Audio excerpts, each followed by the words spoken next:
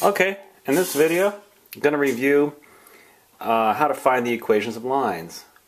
This is something you learned in Math 90. Anyway, so it shouldn't be too hard, I don't think.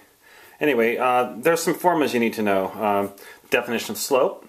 We use that whenever we want to compute the slope if you're given 2 points. Very important.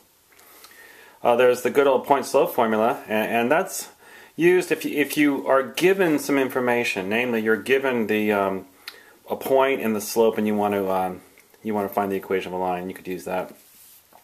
And then there's the slope-intercept form of a line as well. Y equals mx plus b. It's used for several things, but certainly used if you know the equation and you want to find the slope. The fastest way to find the slope is to solve for y, isn't it? It'll be the coefficient of x. Alright, so here we go. So the key question is, what information do you need to find the equation of a line? And typically the answer is, you need a point and you need the slope, for the most part. So if you're given a point, if you know a point and the slope, you can find the equation of the line that goes through this point and has this slope. So if you use the point-slope formula, it amounts to just plugging in the information. You plug the y coordinate in for y1, you plug the x coordinate in for x1, and you plug the slope in for m, and you keep y and x the same, so you get this, and then all you have to do is solve for y. We typically solve for y because when you have a linear equation solve for y, you can tell the slope is -2, the y-intercept is 5. It's also easy to graph, isn't it? So remember, in general, the information you need to find the equation of a line is the point and the slope. Okay. Well, what if you're given 2 points? How would you find the equation of that line? Well, what we're going to do is we first have to find the slope, right? You could use the definition of slope. Now remember, it doesn't make any difference which point you call x1, y1, as long as you're consistent. So if I take 5 minus -1, I have to be consistent and take 1 minus 3 on the bottom. Make sure you put the change in y on the top, change in x on the bottom. So I get 6 over -2, which is -3. We're not done yet. To find the equation now, we can use, this is our slope. Now which point should we use in the point-slope formula? The answer is either one. I'm going to use that one. So I'm going to plug for y1, I'm going to plug 5 right there. I'm going to plug for x1, I'm going to plug 1 in for x1. I'm going to plug -3 in for m, so you get this. And then when you simplify and solve for y, I get y equals -3x plus 8. Okay. Now some other information about parallel lines. Parallel lines have the same slope. So their slopes will be equal. And perpendicular lines, their slopes will be negative reciprocals. So for example, if your slope of your line is 2/3, then the slope of the line that's parallel will also, I'm sorry, try it again. If the slope of the line is -2/3, then the slope of the line that's parallel will also be -2/3. And the slope of the line that's perpendicular, you take the reciprocal of it and the opposite. So the slope of the line that's perpendicular will be 3/2. Got it? If the slope of your line is 5, then the slope of the line that's parallel will also have slope 5. And the slope of the line that's perpendicular, you take the reciprocal of this and the negative of it, so you get -1/5. If the slope of a line is m, the slope of the line parallel will be m, the slope of the line that's perpendicular will be -1 over m. We're assuming m isn't 0. If the slope of the line is 1, the slope of the line that's parallel will be 1. The slope of the line that's perpendicular will be -1 over 1, which is just -1, isn't it? What if the line has slope 0? If a line has slope 0, then the line that's parallel to it, do you know what the line looks like if it has slope 0? Why, it's a horizontal line, isn't it? Horizontal lines have slope 0. Then any line that's parallel to it will also be a horizontal line with slope 0. And what type of line would be perpendicular to a horizontal line? That'll be a vertical line, and the slope of a vertical line is undefined. What if a line has slope undefined? Again, that would be a vertical line. Vertical line would have the equation x equals something, right? Horizontal line has the equation y equals something.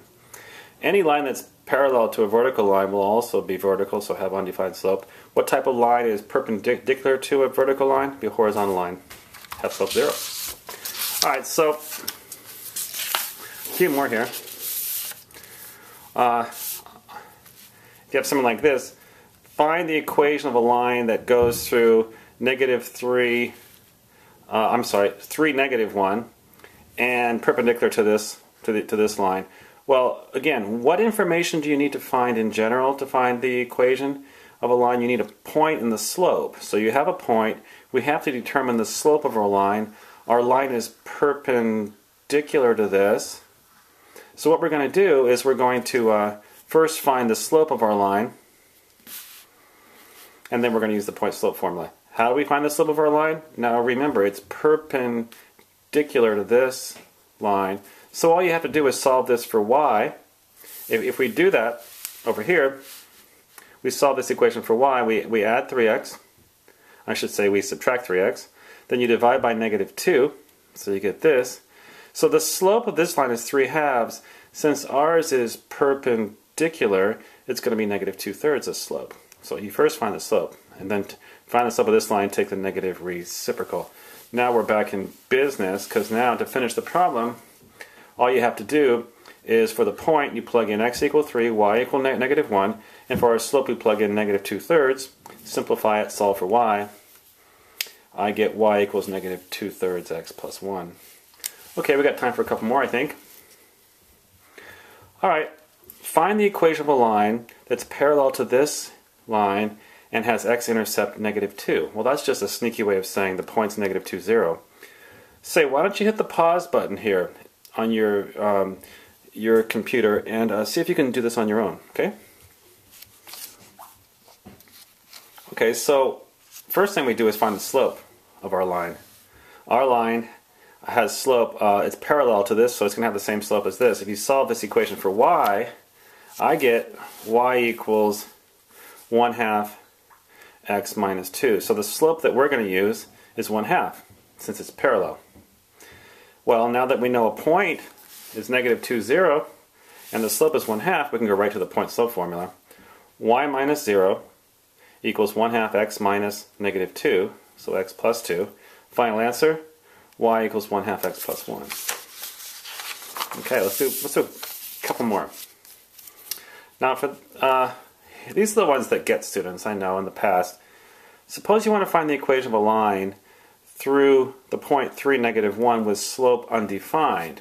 Well, folks, if the slope is undefined, you're not going to be able to use the point slope formula. So what you should do, whenever you have a vertical or a horizontal line, you should draw a picture. Draw a picture of this line. The line goes to the point 3, negative 1, and its slope is undefined, so it's vertical. So what's the equation of that line, folks? The equation would be vertical line is going to be x equal 3. So make sure you remember this. This is really important. I guarantee this will come up at some point. Whenever you have a vertical line, the slope is undefined, and the equation of vertical line will always be x equal a constant. When you have a horizontal line, the slope will always be 0, and the equation of the line will be y equal a constant. Okay? We got time for one more. Why don't you try this one on your own? See if you can find the equation of the line that goes to the point 3, negative 1, and is perpendicular to the y-axis. Why don't you hit the pause button? Try this on your own. Draw a picture. So if you draw a picture, you don't have to use the, well, you actually could use the point slope formula, but if you draw a picture here, if it goes through 3, negative 1, and it's perpendicular to the y-axis, it has to look like this. So the equation, it's a horizontal line, so it has to have the equation y equals something. If the y-coordinate is negative 1, it's always going to be negative 1. So the answer is y equals negative 1. Alrighty, we'll see you in class. Bye-bye.